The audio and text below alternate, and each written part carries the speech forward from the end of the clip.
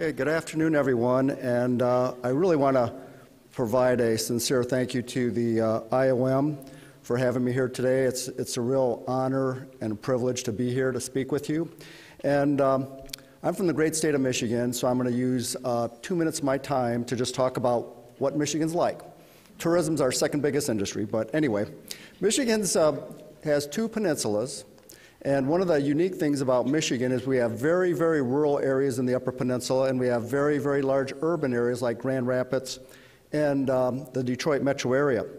We also have an intense 4 seasons. I know winter has been tough for everyone, but I will say this, our weather in Michigan has a direct impact on the shopping and the caseload in Michigan, and we've got charts to prove that. We also serve over 250,000 WIC participants every month. We've got 240 clinics in all 83 counties, and we provide $514,000 every day via EBT in outstanding supplemental food for our clients at over 2,000 vendors. So that kind of gives you, where Stan is as far as the state that is being represented. We also went statewide for EBT in 2009. Prior to that, we were the first state to pilot the online technology, and we were the first state to actually do self-checkouts for WIC EBT. We really embrace technology. We recently set up a client portal for clients to get information about clinics and WIC and schedule appointments and also find their remaining balance, and we provide Nutrition Ed via the internet, and that's tied into their client record. And I also want to share with you, I'm very proud to say we were selected as a pilot for the summer feeding program for children using EBT and using the WIC model. So I feel very fortunate. I've got a great state. I've got great colleagues from USDA that provide us some outstanding support. Okay, now I want to talk about some of the barriers. And if you would all, just for a second, try to put the hat on or shoes on of a WIC client. Some of the first frontline barriers is that client has to find that correct food, the right size and brand for that particular store. In some states, they might have the least expensive brand, and then they have to take it to the checkout clerk. Let me give you an example of 16-ounce loaves of bread. I don't know how all of you purchase bread, but I'll be really honest. I don't really look at 16 ounces. I look at what's on sale. And I looked at its whole grain. And it might be 20 ounce, might be 22 ounce. And when we first went to retailers and told them WIC was going to a 16 ounce, you know what the retailer said? Oh, those are those cheater loaves. We charge everybody for less ounces because it's less ounces at the same price. Just be aware of that. Also ask yourself, how do you shop and select items? Also, think of the WIC client. What do WIC clients select and buy, or why not? We've got data and information on EBT by UPC at a very granular level. Also, there's some products for WIC that really don't make sense. Common sense and dollars and cents. An example is a dangling quart, and if you need an explanation about that, I will give that during break. But there's also some concerns on WIC products and some challenges by health professionals and providers. I am not an MD, I'm not a medical person by practice, but juice was previously eliminated for infants, which was great. But I will tell you, some pediatricians quite honestly beat on me and say, and when's WIC going to get rid of that juice for children? Because according to them, once those children have that sweet taste, they want that sweet taste even more. Some other barriers as a state, and ITO stands for Indian Tribal Organization. The agencies have a lot of different challenges and are complex in various ways, just because of the size. If you look at the size of California, New York, and Texas, and then you look at the size of some very rural intertribal organizations, Guam, Puerto Rico, American Samoa, they're all on WIC. Also, the brands that are authorized, we've got to balance the brands with the USDA approval and the products that are available and the price and the client preferences. Those are things we have to look at. We have to look at what type of impact it might have on the data system and the cost to make those data system changes, because we don't get extra money when there's a food package change or if we're changing products. We have to use our existing budget, since WIC is not an entitlement program. And then also on EBT, I am very blessed that we rolled out EBT. When we did, I had a great staff and great collaboration with USDA, but there's only 13 or maybe there's 14 states now that are EBT, and everyone else has to be there by 2020. The The other thing is, when we talk about different foods, USDA, our regional office, we have to send to them to get review and approval and printing of this little gem, which I'll pass around to the IOM. This is our WIC food card. We've gone to a photo food card. We print this in English, Spanish, and Arabic.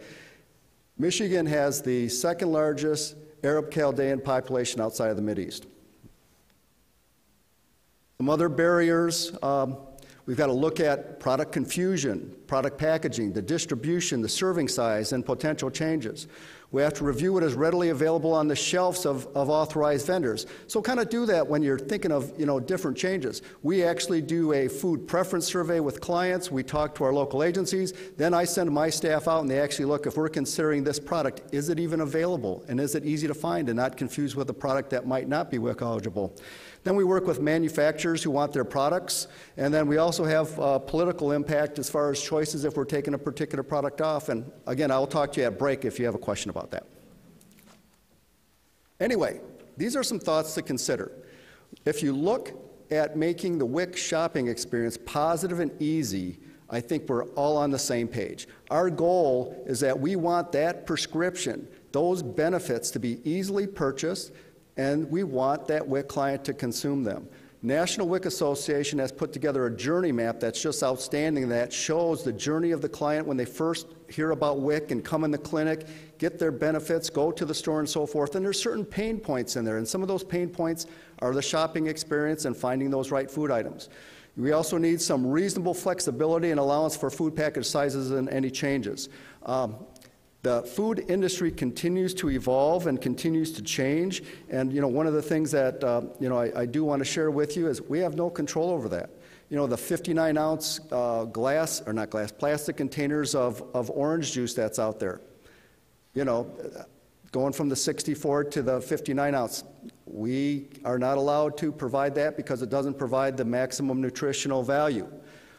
We need some of that flexibility. If that client really wants orange juice, that makes it a challenge, and then to find those products in the state. We also need some reasonable flexibility and allowances, not only on the package size, but when there's changes in the industry. I'll just share with you peanut butter. Some of the national brands of peanut butter a couple of years back changed their size from 18 ounce to 16 ounce, and then now pretty much all national brands no longer are in the 18 ounce, they're in 16 ounce. So, you have to look at, okay, so what's available out there? And then for WIC, as I mentioned earlier, there's 50 states and there's 30 ITOs and territories. So, consider allowing for more ranges and parameters of some of the food products and quantities, as one size really doesn't best fit for all states and agencies. Consider more options, sizes, and choices, and food groups with some flexibility.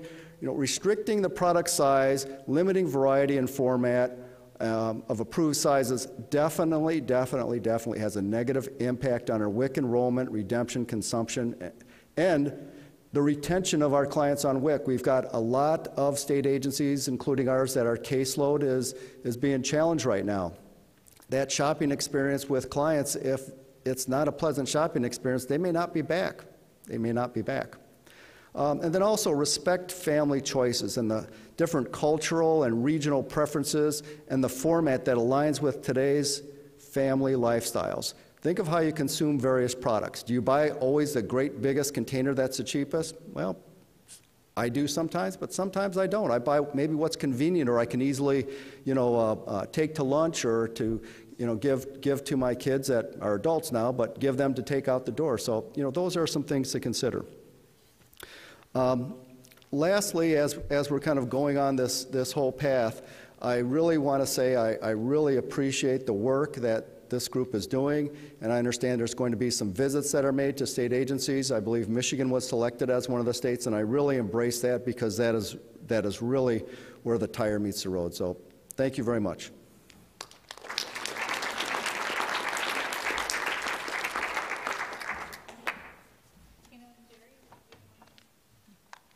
Clarifying question, Kathy. Yes, ma'am. As soon as I can even begin to reach the microphone. Well, we'll just have to move it. You made the comment that things have to meet today's family lifestyles, and this is something the committee has been talking about already. Great. But I would like you to decode what you mean by today's family lifestyle, please. Okay, let me give an example, might be, say, of yogurt. It's been added to the WIC package, which I think is outstanding. Yogurt? Okay, for most states that are looking at considering adding that to the WIC package, probably the only way that it's going to get approval through our regional office is the 32-ounce container. Really? Well, think of the different package sizes. It has to add up to that maximum nutritional value. So if you look at I buy yogurt, okay, and I'll probably tell you more than you want to know, but I like the Greek yogurt, and I usually buy what's on sale, but I also look at, what the content is. And between different manufacturers, are slightly different sizes, correct? So it's just, those types of things. And I'll be quite honest with you, I have bought the 32-ounce yogurt before because I wanted to experience what the WIC clients did. And I didn't eat that last part of it, and I had to throw it away. So, it's just kind of, that's exactly what I meant. Does that make sense? Okay. Other questions?